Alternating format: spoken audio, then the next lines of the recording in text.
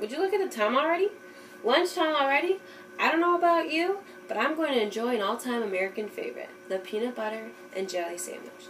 Not only am I going to teach you, my fellow classmates, how to make a peanut butter and jelly sandwich right here, right now, but I'm also going to enjoy this delicious snack. Allergic to peanuts? No need to fear.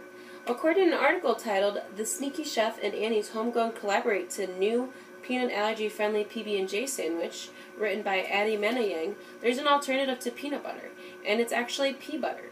So they roast it to get rid of the bitter taste, and that's your alternative right there. Through my dedicated research and years of experience as a sandwich artist, I know I possess the skills and knowledge to teach you how to make a peanut butter and jelly. First, I will discuss the required materials, then I'll talk about the process, and then I'll talk about the cleanup process. Let's talk materials. So you'll need a butter knife, a plate, napkins in case it gets messy, bread, of course, peanut butter, mine's creamy, and jelly of your choice. I chose strawberry.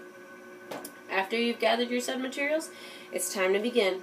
First, you're going to want to unscrew that cap to that peanut butter, stick in your knife, grab a desired amount of your choosing, and you're going to spread evenly on your first slice of bread. For those peanut butter lovers, you can spread peanut butter on both sides for an extra peanut butter taste. After you've done that, you can set both of them down. Grab your next slice. You're going to want to shake that squeezable jelly, or it'll come out all liquidy. And you squeeze a desired amount. You're going to take that knife again and spread evenly.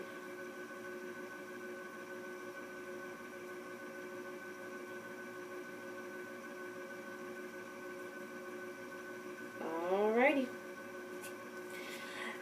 And once you've completed that, you're going to pick up the peanut butter and slap the peanut butter side to the jelly side. Belly bump! Whoops, that was a little uneven.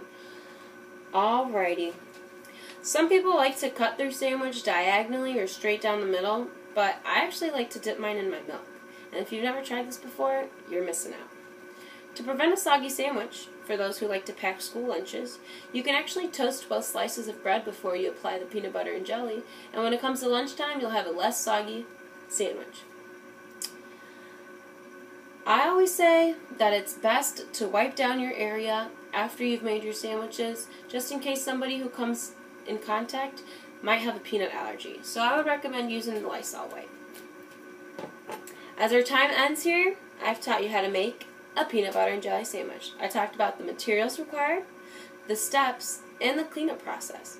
According to an article by Elena Brown called Peanut Butter Stats, the average child will have eaten 1,500 PB&Js before graduating high school.